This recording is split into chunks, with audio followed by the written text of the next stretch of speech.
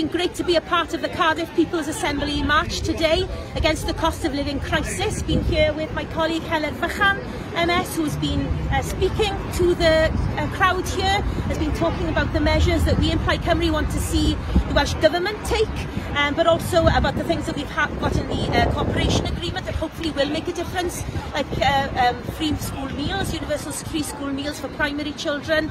It's been also great to be here with Plaid Ifanc, who've been here supporting the rally today. It's been quite inspirational, really. How have you found this march today, Heledd? I think it's so important that we do go out on the streets, that we send a very clear message to both UK government and Welsh government that this isn't acceptable, that there is more that can be done and should be done, because you and I see people coming through our doors desperate for help, in debt, not able to afford basic human rights like water, food and heating, and making difficult choices. We need to be out on the streets until those changes are secured. That's right, and we need to be united on this.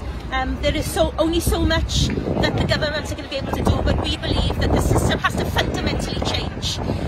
It's not right that the people in Wales are denied social and economic justice. We have to fight to make sure that we do create a fairer Wales, and we believe that we need far more powers in Wales to be able to achieve that.